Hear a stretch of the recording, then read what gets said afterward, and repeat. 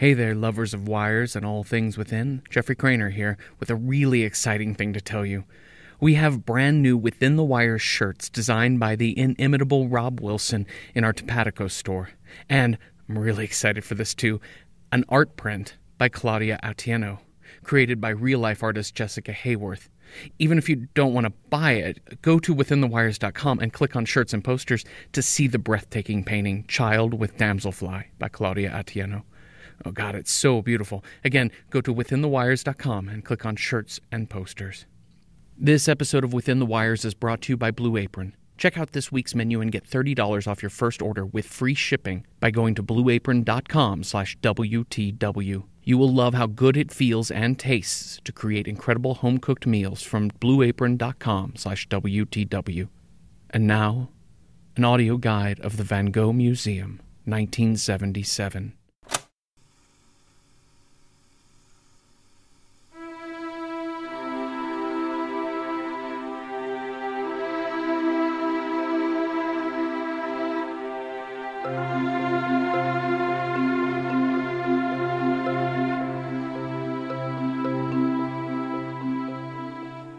Welcome to the Van Gogh Museum.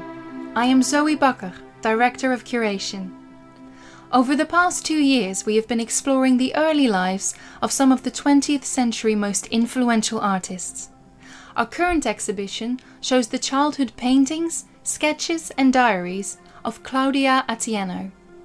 As part of this ongoing series, we have often had the artist featured comment on their juvenile work, but in the case of Atieno, that is not possible. Atieno has not been seen now for some years, and while we may never know what happened to her, at this distance of time it seems unlikely that she is still living.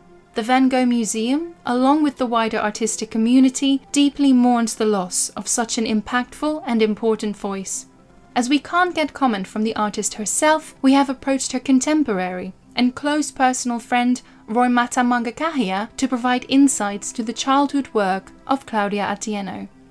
The exhibit is in the ground floor of the exhibition wing. Follow the numbered signs and press play whenever you see an audio guide placard, and pause after each tone you hear.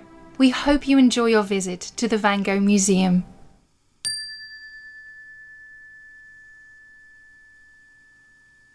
It is always interesting to contemplate the art of a child who was destined to become truly vital. Surely, there are key developmental differences between the great artist and the ordinary. Whether it be their drawing stick figures with arms coming out of their torsos or having the imagination to give their stick figures a pet elephant instead of a dog. However, it's debatable how much we can really learn from this. We must always be aware that no amount of developmentally advanced childhood scribbles can truly take the place of the years of hard work and dedication it takes to develop true skill and a genuine artistic voice. Brilliance is not innate, nor is it taught. Brilliance is rote. It is tedium, it is practice. You must enjoy what you do, or at least tolerate it, in order to become great. Here we will examine Claudia Atieno's childhood, and we may be impressed at her early skill. But it's important to remember that many children show aptitudes that they do not develop further. Atieno's childhood work may indeed be remarkable, but it's likely remarkable for reasons other than artistic merit. First, it's remarkable that these sketchbooks and paintings survived at all. Born towards the end of the decades-long Great Reckoning, Claudia grew up as the world around her was being completely reshaped, as more than a quarter of the world's population was decimated through war, famine, and cataclysmic natural forces. She was of the last generation to be raised by her parents along with her siblings, and although a process was devised to separate this generation's ideologies and prejudices from those of their parents, they were not made to forget them, as would be true of children later, such as me, and likely you too. Through these early works, it's possible to divine something of what it was like for these transitional generations, to have your existence changed so dramatically, and to know that those who came after you would never experience a life like the one you had. Humanity's survival is predicated on its self-governance, and the new society has protected us from even greater reckonings. While we can learn and observe certain things about Claudia the child and Claudia the teenager, and make guesses from them on Claudia as an adult, whether there is anything to learn about Claudia the artist is up for debate. And surely there's little to gather about where she is today. Honestly, I fear the worst. Claudia's mother kept much of her childhood work, everything from finger paintings done as an infant to the charcoal portraits of pre-adolescence, so we have a comprehensive view of how her art progressed up to age 12. Perhaps more comprehensive than we really need it to be. Work from Claudia's adolescence, after she was moved to the New Society Programming Centre, however, is more scarce. I would like to be able to tell you exactly why this is, but in truth I do not know. It's possible Claudia simply drew and painted less after she left her family. It's possible the centre was less committed to keeping the work of its wards. Indeed, with 30 or so children to care for, it's understandable if more childhood relics slipped through the cracks. It's possible also that Claudia herself started discarding some of her own work. She was old enough by this point to be more discerning about what was worth keeping. But there's little point in speculating over works we cannot see. Well, we have plenty to talk about before our eyes. 1. Childhood Home, 1935. Look closely at the standard box structure of the home. Brown walls, windows, and a yellow front door. There is a chimney stack on top, and clouds above. If you have seen Atieno's house with yellow door painted in her adulthood, you may recognize this picture. I might even consider this drawing an early study of the later masterwork.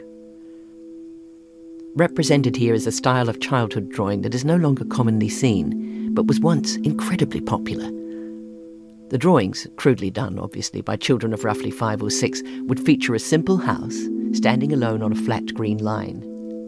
There would be a door, a couple of windows, a chimney, often putting forth smoke, although invariably the scene depicted would be a nice day with the sun beaming from the sky, as shown by a single line of blue.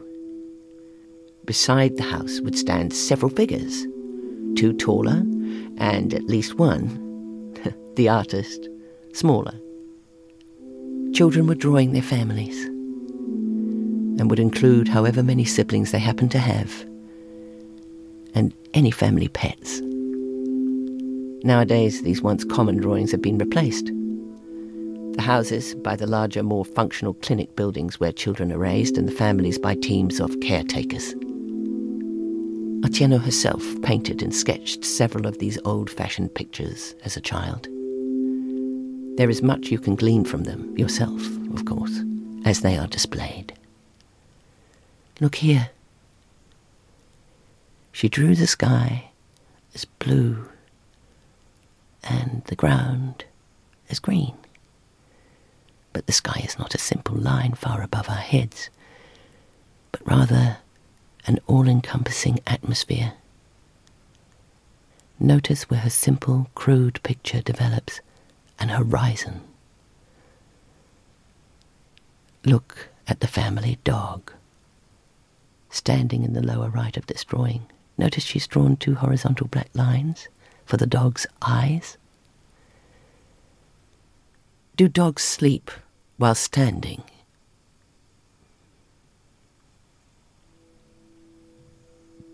It's tempting to look at these early drawings and paintings and see depth and skill that isn't there. After all, we know what Claudia would go on to accomplish, but in truth there's not much to distinguish them from the work of any other child with a modicum of artistic talent. These are borderline finger paintings. There's no fire or inspiration, or even an unusual amount of imagination. She drew her house. It's historically interesting, that's all. The same drawings have been made time and again by children across the globe. Knowing Claudia, she probably looked at what other kids were drawing and just drew that. Oh, but we must not judge too harshly. After all, she was only a child. 2. Childhood Home, left.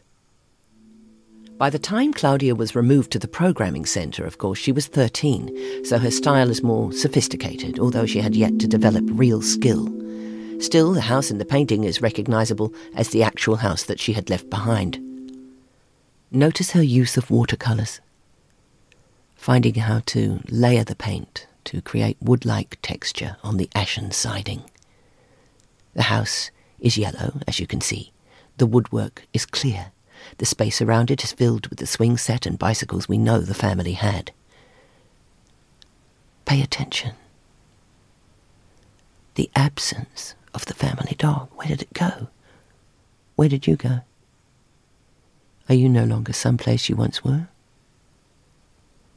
Can you notice a thing that is not there? This painting would have been made about 7 years after the previous, so it's possible the dog died. But it's also a significant reminder of the memories programmed out of children. It's difficult to say whether the dog died or just the memory of it. The family themselves stands collected just outside the house. Claudia's parents, her sister, her 3 brothers. Claudia herself is absent, however. Perhaps this implies that it's a picture of the house she pictured her home after she'd left it. It's an inaccurate picture, of course, as her brothers and sisters were also removed, taken to other centres, and her mother and father were left there alone. So perhaps this is how she thought of her family, anachronistically reunited in her absence, together still, in their happy life, with her alone removed from it.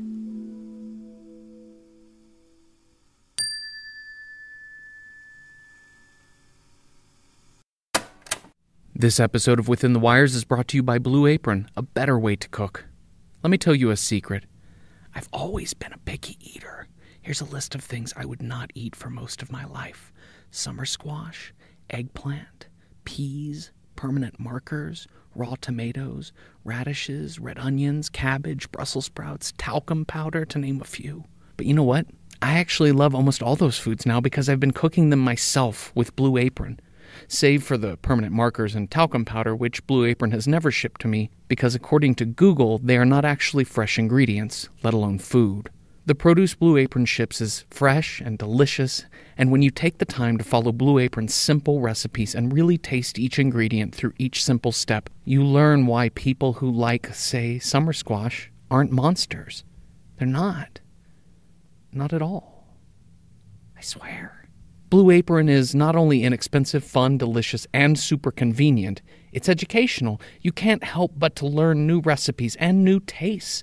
I made asparagus and summer squash curry, and I ate every fucking bite. I actually loved the taste of summer squash because of Blue Apron's fresh ingredients and delicious recipe. And also because I'm a good boy. A good boy who deserves dessert. Thanks, Blue Apron, for making me better at food. And thanks for supporting Within the Wires. Check out this week's menu and get $30 off your first order with free shipping by going to blueapron.com/WTW. And now, back to the Van Gogh Museum. 3. New environments. This is a collection of 12 tiny drawings depicting areas of the programming centre where Claudia spent her adolescence. There's a theme of personal distance in much of the work Claudia created while she was at the centre. She followed up her melancholic look back at the home that once was hers with the closest thing to a home that she would have for some years. Some of the pictures are outside the courtyards and gardens, some in the dedicated recreation spaces, some in the dining rooms, and a couple in the dormitories.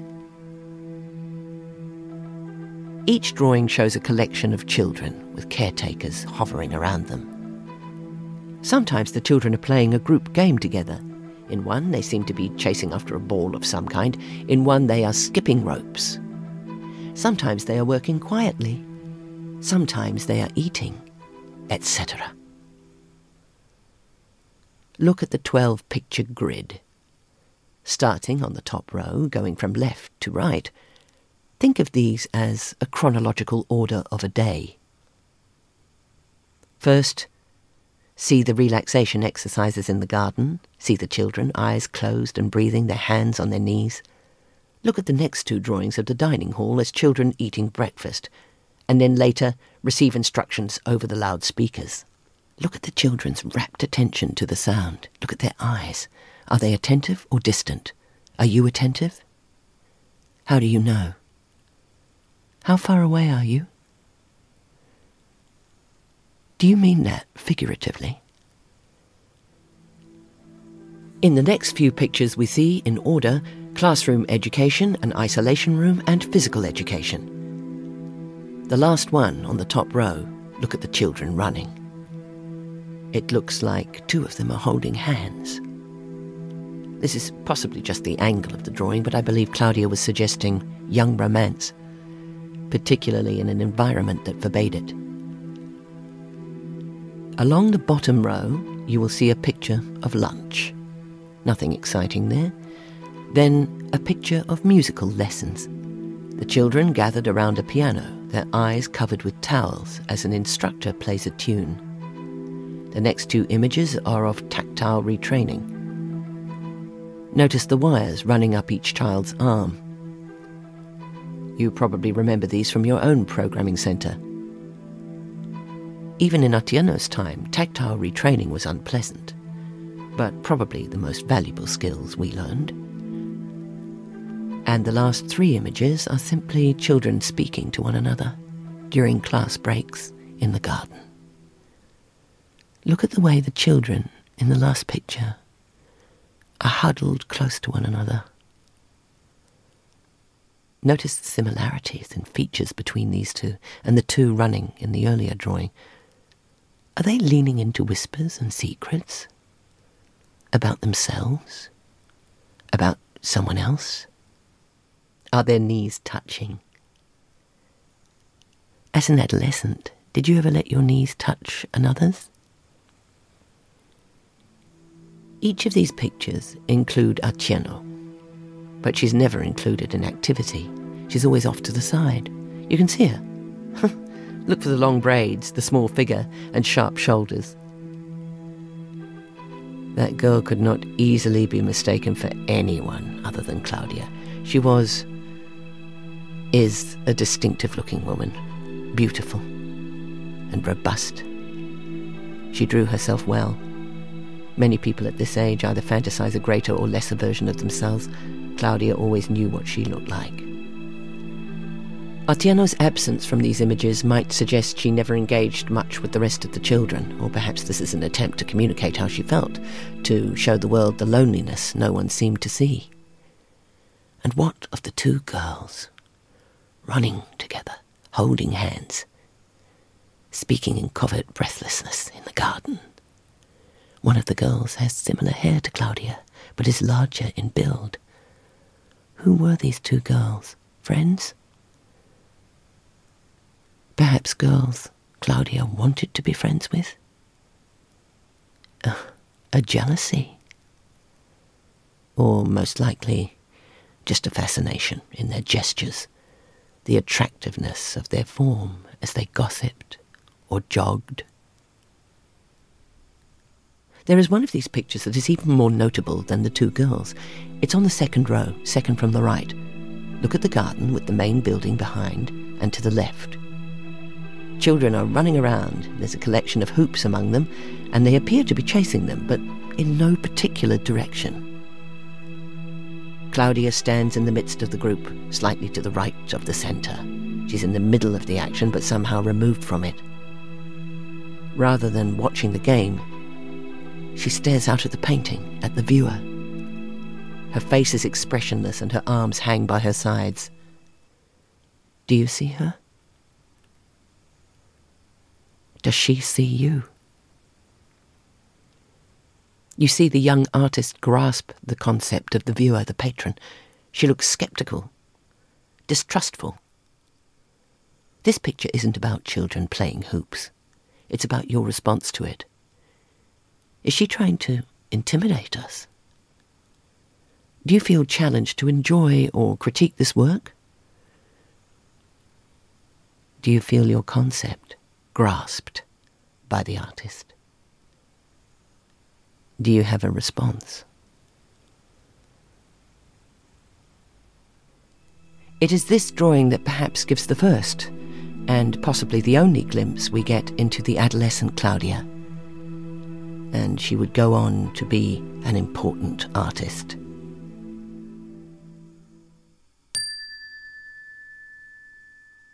Four, self-portraits. Sketchbook. This exhibition includes a sketchbook kept by Claudia during her final years at the centre, before she went on to travel and study all over the world, all drawings done between the ages of 16 and 18. The sketches are varied and mostly unfinished. Close-up details done for practice, ideas marked out to be expanded elsewhere. There are disembodied eyes, armless hands. There are figures shot through with lines, marking out proportions. There are themeless, indistinct doodles. It is entirely a collection of self-portraits in different stages of completion, of scope, of examination. Claudia did not do many self-portraits as an adult and a working artist. She did not care for them, and did not care to explain why. But it's clear that, as a teenager, her feelings were different. There are 3 self-portraits in this sketchbook that are worth considering. The first is on page 10, a simple, plain pencil sketch. It's accomplished, and a good likeness. There is energy to her face, although there is not a strong expression.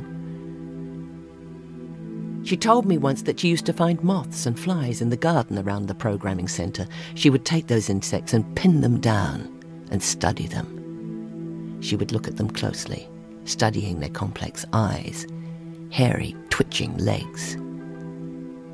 She wouldn't kill the damselflies, but she would tear their wings from them and set them back down, watching them crawl away. She would hold the wings like a microscopic stained glass window up to the sun and then blow them out to the wind, as if they were seed pods that could land upon a spot of fertile earth and grow again.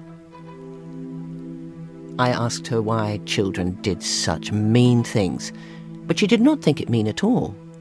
"I still do it from time to time, Roimata," she told me, and she had a disaffected half grin as she said it. It was determined but completely without meaning. The face in this sketch, this was the face she made.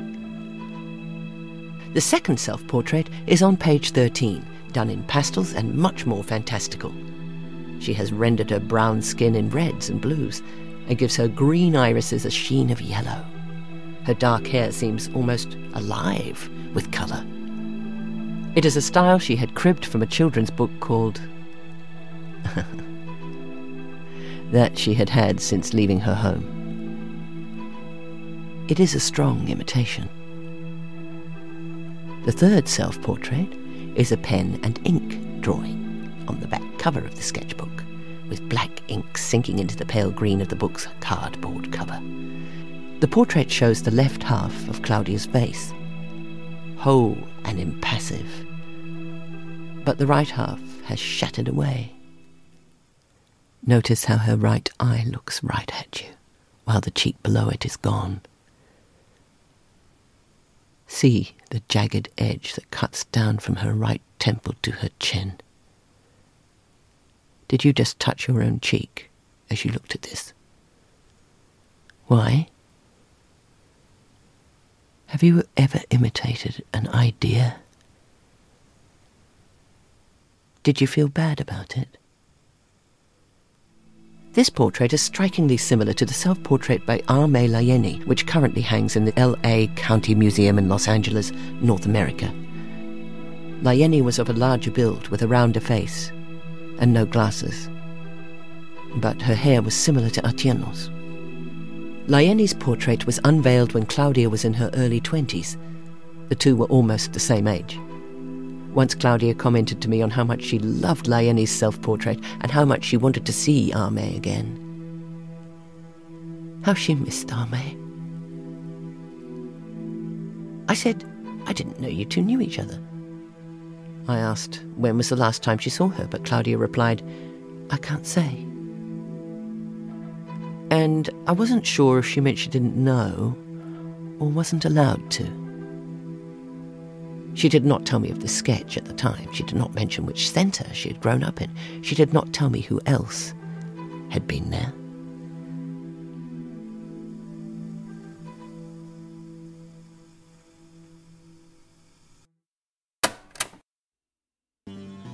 Within the Wires is written by Jeffrey Cranor and Janina Matthewson, and performed by Rima Wiata, with original music by Mary Epworth. Find more of Mary's music at maryepworth.com. The voice of Zoe Bakker was Leah Albers. Thanks again to Blue Apron. Check out this week's menu and get $30 off your first order with free shipping by going to blueapron.com/WTW. And don't forget to check out the amazing new Within the Wires t-shirts and Claudia Atieno art print at withinthewires.com. Within the Wires is a production of Night Vale Presents. Another of our podcasts I think you'd love is I Only Listen to the Mountain Goats. Welcome to Night Vale's Joseph Fink talks with the Mountain Goats' John Darnielle about music, art, politics, and the responsibilities of being a creator. I know very little about the Mountain Goats or music in general, but this podcast is smart and funny, and they made a reference to both Bertolt Brecht and Fela Kuti in the newest episode, and I actually did a happy little skip in public. Go listen now to I Only Listen to the Mountain Goats at nightvalepresents.com. Okay? Our time is done. It's you time now. Time to stop by the museum gift shop. Grab yourself a souvenir book of paintings about Houston Astros cutie Jose Altuve. Pick up a poster featuring Houston Astros cutie Jose Altuve. And buy a commemorative vase made out of iced tea. This has been a production of Night Vale Presents. Find out more about us and our shows at nightvalepresents.com.